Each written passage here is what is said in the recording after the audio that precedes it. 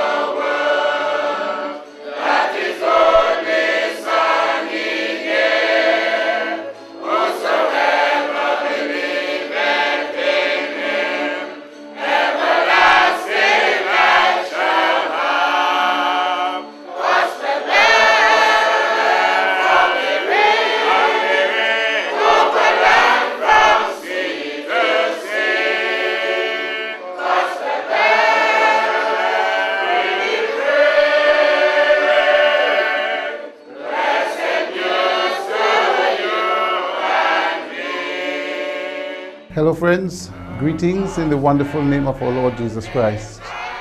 I'm Brother Anthony Roberts and I represent the 5 gospel halls here in Tobago.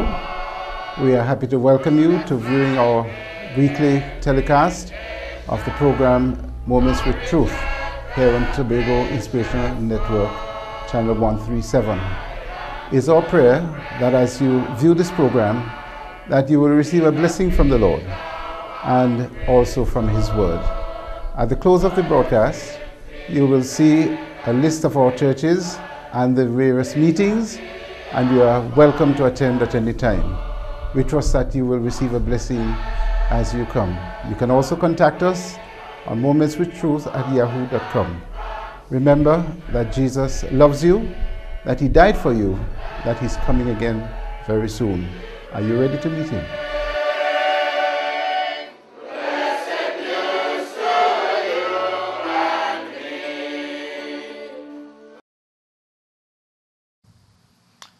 I say a hearty good morning to you, our viewing audience, as I greet you in the wonderful name of our Lord and Savior Jesus Christ, and welcome you to Moments with Truth, a presentation of the Gospel Hall Churches in Tobago. My name is Lawrence Haggard, and I will be your presenter for today. We would like to begin at this time with a word of prayer as we acknowledge God's presence in our midst. Shall we pray? Our Father and our God, we give glory to your great name, that you are the God of creation, the one in whom we live and move and have our beings. We thank you, Lord, for your mercies granted unto us for yet another day, and for this another opportunity to share your word. We pray that as we look into your word, that we will be instructed and enabled by your grace to walk in your fear. We pray for all in our viewing audience that, Lord, you will meet them at the point of need. You will touch lives, you will touch homes and families. Lord, you will touch even this nation, and your glory will be revealed as we present Jesus Christ, the truth. Be pleased then to give such help as is needed, and grant that by the power of your Spirit, your word will go forth to bless others through Christ our Lord. Amen.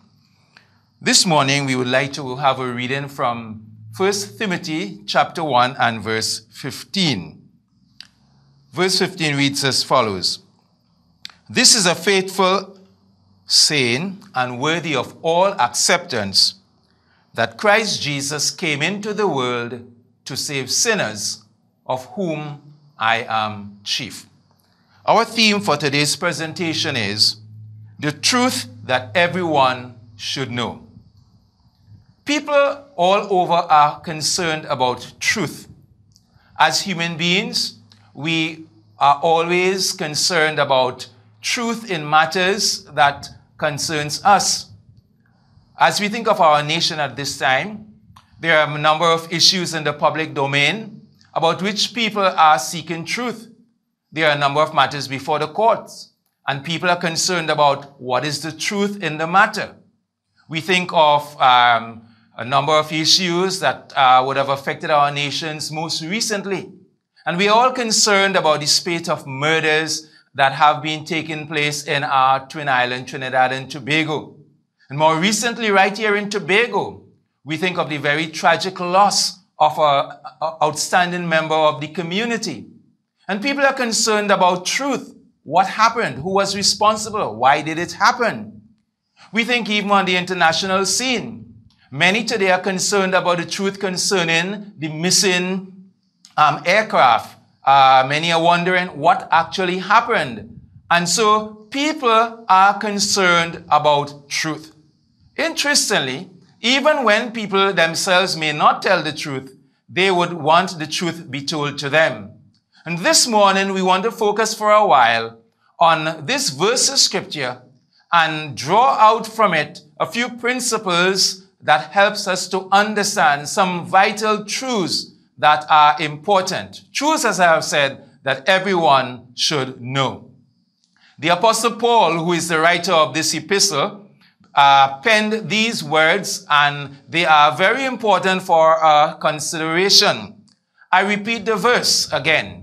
This is a faithful saying and worthy of all acceptance, that Christ Jesus came into the world to save sinners, of whom I am chief. When we examine this verse, we find several things that are of importance. To help us understand this verse, I would like to identify a number of key points, each beginning with the letter P. Consider for a while with me then the pronouncement. The statement itself is an authoritative declaration or a pronouncement that came from the lips and from the pen of the Apostle Paul. Actually, it is a pronouncement declared in 25 words. And it is very pointed and very plain, and indeed very important for our consideration, inasmuch as it highlights truth that everyone should know.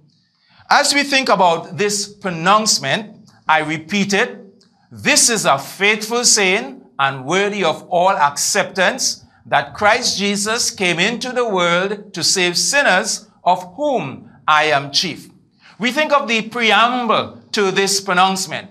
The Apostle Paul would declare, this is a faithful saying, meaning that it is trustworthy, it is true, it is reliable, and it is also a saying that everyone should accept. So he says, this is a faithful saying and worthy of all acceptance. There is something universal about this, that men of every nation, over every time period, of every creed and race, of every status in life, men can and should respond to the truth presented in this verse. And inasmuch as truth is important to us, we should indeed give heed to what is declared in this verse.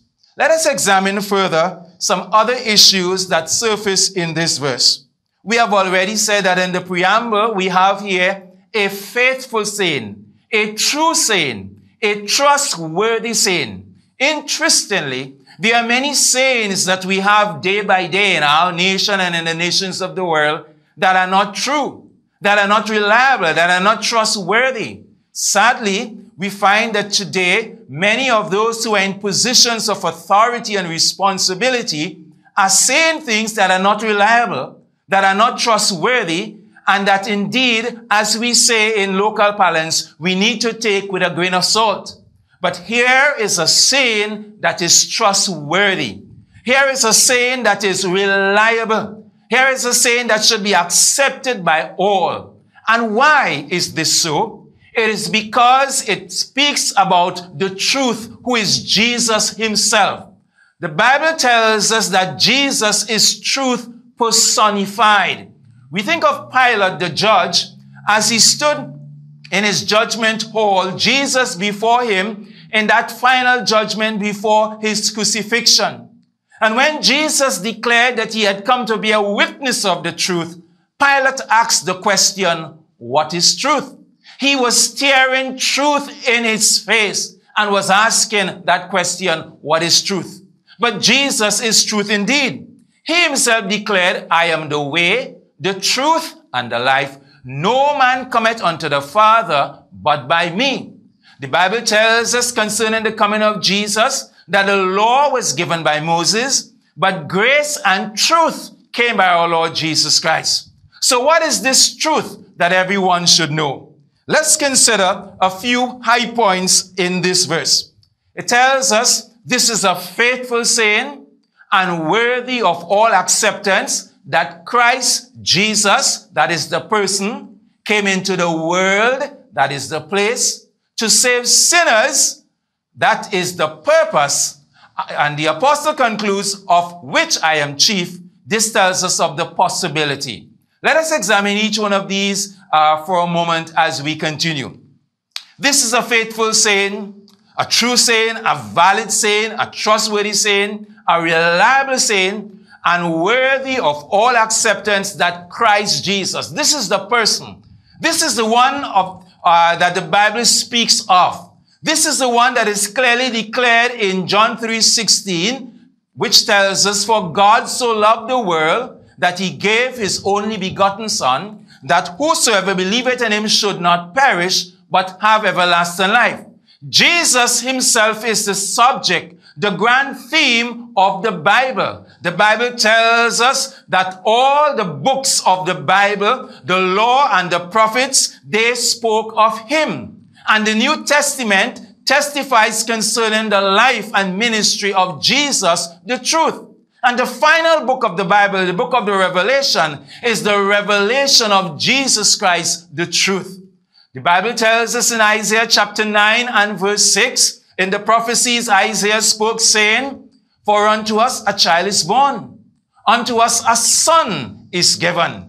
There Isaiah, some 700 years or so before the birth of Jesus Christ, prophesied concerning the coming of Jesus Christ. And when we think of that verse, we understand, unto us a child is born. This speaks of the incarnation. Jesus, the truth, taking upon himself human form, coming in the likeness of human flesh, that he might become a savior for us. So a child is born, but unto us a son is given. The word of God tells us that Jesus is eternal deity, the eternal Son of God. And it tells us further in Isaiah chapter 9 and verse 6, his name shall be called Wonderful, Counselor, the Prince of Peace, the Mighty God, the Everlasting Father.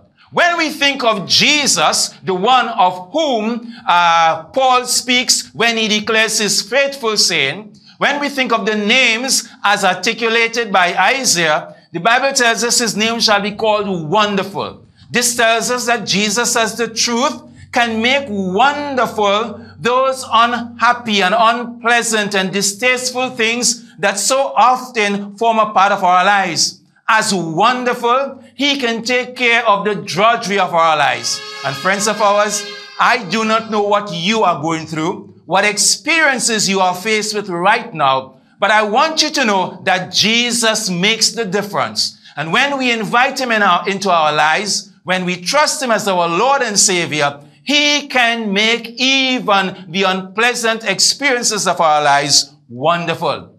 It tells us also, his name shall be called Counselor. This tells us that he can take care of the decisions of our lives. And oftentimes we have many important decisions to make. And as we learn to trust Jesus, the Bible tells us, trust in the Lord with all thine heart. Lean not to thine own understanding. In all thy ways acknowledge him, and he shall direct thy paths. So as wonderful, he can help with the decisions of life.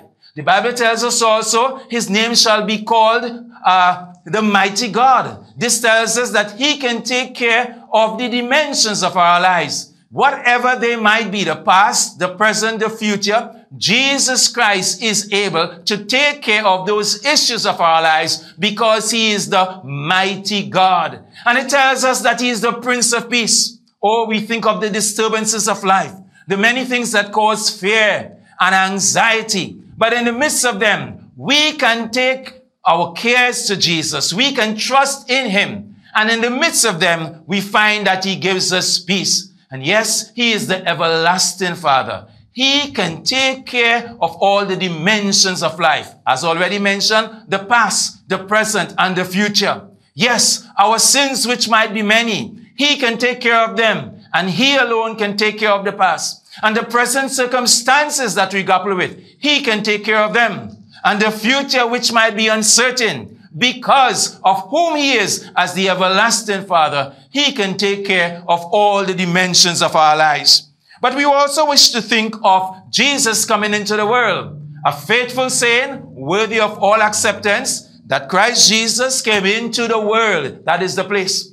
How we thank God that Jesus came into the world of humanity. He came into your experience and mine. He came into this physical world, as already referred to in John 3:16. For God so loved the world. And we need to know that the God of heaven, the God in whose hands we are, the God who made us, he loves us. And God's love was demonstrated by giving Jesus Christ, who came into this world to die for us, so that he identified with us. He took upon himself human flesh. We think of John beholding him as recorded in John's Gospel, chapter 1, verse 29, and again in verse 35. Behold the Lamb of God, which taketh away the sin of the world. Jesus came into our world, our human existence, our human experience. And friends of ours, this morning I wish to tell you, wherever you are, whatever your circumstances might be, whatever the problems, and for sure I know that we live in very stressful times and very difficult times, and so often our lives are overwhelmed with problems and difficulties, problems in the family, problems in the marriage, problems in the health, problems in the finances, problems that have to do with security, problems that have to do with being concerned about the future, which so often is uncertain. But in the midst of this, I want you to know, friends of ours, that Jesus draws near and he desires to be a part of your world. Not only did he become a part of the physical world, but he delights in becoming a part of our personal world, that he might bring change and transformation, that he might bring healing and deliverance, that he might grant help, that he might be a blessing. Yes, Jesus came into the world, as the verse tells us. And then we think of the other thought in that verse. It tells us to save sinners. This identifies the purpose for which he came. How thankful we should be that there is one who came into the world, who came into our world to save sinners. As we look around in our world today, we are often perplexed by what we see taking place. We are often concerned and sometimes burdened and overwhelmed and sometimes afraid. And friends of ours, as we look around, we realize that sometimes there seem to be more questions than answers. And when we look at the rising murder rate, the spiraling crime rate in our society and in our twin nation of Trinidad and Tobago, we are very concerned. And we hear some saying what we need is better policing and better equipment. And I do agree that there is indeed the need for such. But friends of ours, I want you to understand that better policing and better equipment alone will not solve crimes, will not solve the murders that we continue to grapple with. We need to understand that what our world needs is a savior. What our world needs is transformation and change from the inside out. Yes, we need better education. And we realize that in recent times we have had the upsurge of bullying in our schools and fights among our children and our students in schools. And the Minister of Education and the ministry, of course, is seeking to do all that they can and taking measures that it is hoped will have a positive effect. And indeed, this is important. But again, we need to appreciate that not only do we need to have better education, not only do we need to have the support services intervening into the lives and experiences of the young, but what young people need is Jesus. What our world needs is a savior. And this is so because of the problem of sin. We need to understand that all the problems that men face, they face these problems because of the root cause, sin. And so if men are to address and find solutions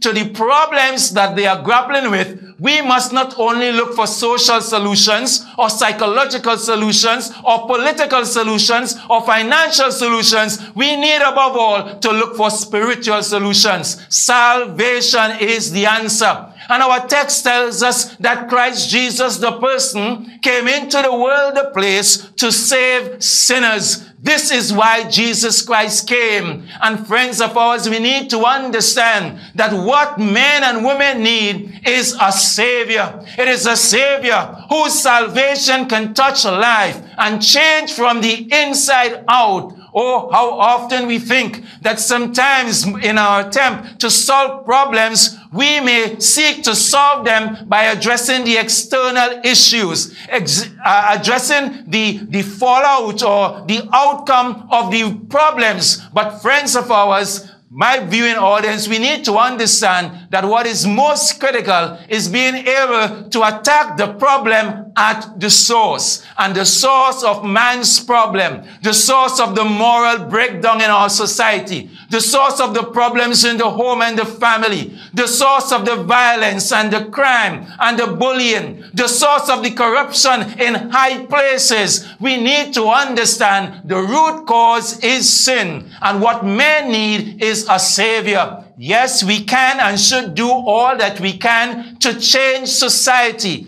and to change attitudes and to change behaviors. But true and lasting change begins on the inside, and it happens when Jesus Christ comes into our life. So the Bible says, if any man be in Christ Jesus, he is a new creation. All things are passed away. Behold, all things are become new. What our society need is Jesus. What men and women need is Jesus. What our young people need is Jesus. What the older folks need is Jesus. Jesus as the Savior.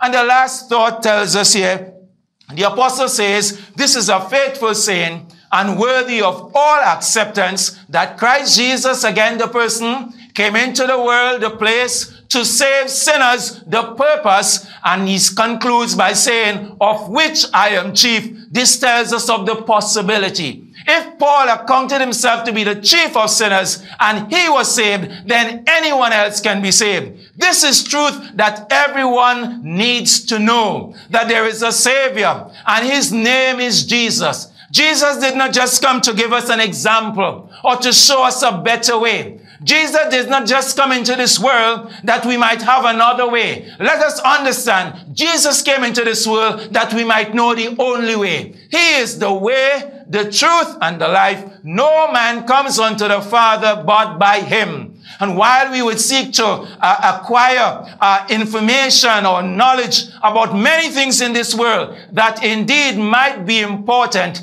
here is knowledge that we need to have. Here is truth that all men need to have. The old song tells us everybody ought to know who Jesus is. And this morning I'm saying that Trinidad and Tobago and the world at large needs to know who Jesus is. He is the Savior of the world, especially of them that believe. And so as I conclude this morning's presentation, I present to you again the text that we have quoted so many times already this morning. This is a faithful saying and worthy of all acceptance, that Christ Jesus came into the world to save sinners, and the Apostle Paul said, of whom I am chief. And the chief of sinners was saved. So friends of ours, you can be saved if you do not know Jesus and how Jesus loves you. Calvary is a demonstration of the love of God for all mankind and the love of Jesus for all mankind. He went to Calvary's cross where he died in your place and mine, where he died as your sacrifice in mine, where he became a substitute. The Bible says, the soul that sinneth,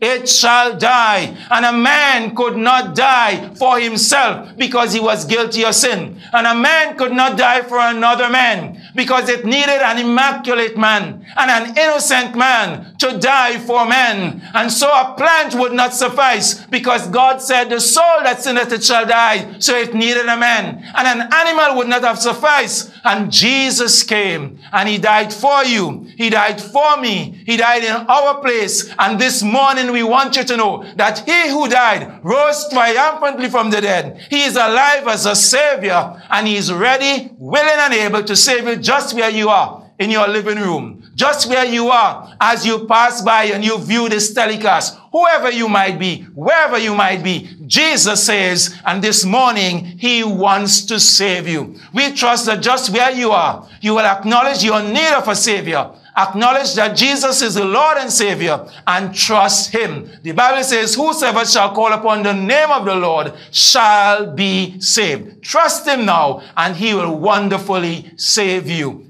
Amen. Shall we pray? Father, we give thanks for your word that went forth this morning, and for all those who viewed it on this telecast. And we pray that you will be glorified in touching lives and homes and families, in bringing blessing and healing and transformation and deliverance, and above all, salvation to those who are yet in their sins. Receive our thanks as we give glory to you in the name of our Lord and our Savior, Jesus Christ. Amen.